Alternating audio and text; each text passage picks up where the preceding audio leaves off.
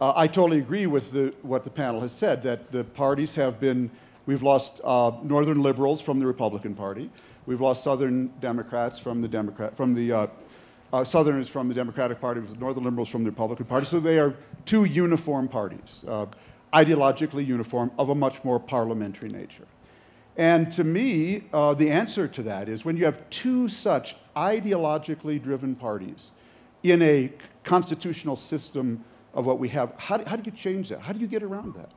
Well, it seems to me the frustration we've been living with is this endless gridlock that is becoming more and more rancid, personal, toxic, and paralyzing.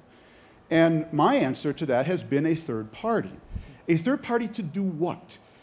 To actually bring out the fact that we have basically a far left and far right party. And you can say maybe the Republican Party's moved farther right than the Democratic Party has moved farther left. But on balance, each one is more to the extreme than the other in a center-left, center-right country. And what that says to me is the actual core of this country, which is center-left, center-right, in my view, not just because I'm from Minnesota, I really believe that, okay, is basically unrepresented. At some deep level right now, unrepresented.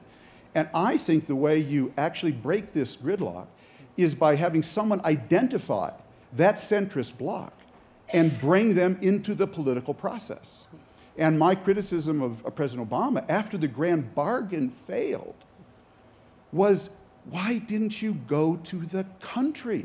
If this grand bargain was important enough for you to negotiate with John Boehner secretly for months, why didn't you go to the country? Say, this is what we were talking about. This is the world we live in. This is why this grand bargain will solve the problem.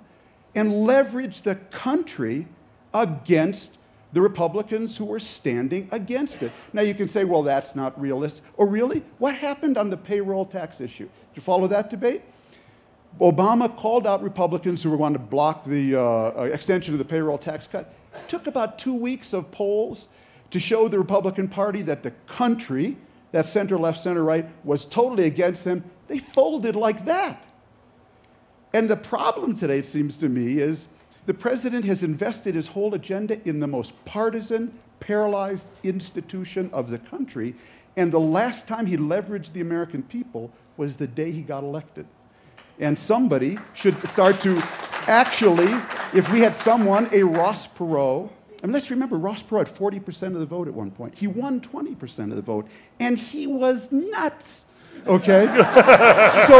so imagine if a Michael Bloomberg were there, and you said something I thought very important, Stan. You said that these are only, oh no, I'm sorry, I don't know your name. I came in late in the Russ. Russ, I'm sorry, Russ. So I thought you said something really important, which was that we've only got these we've got low partisanship.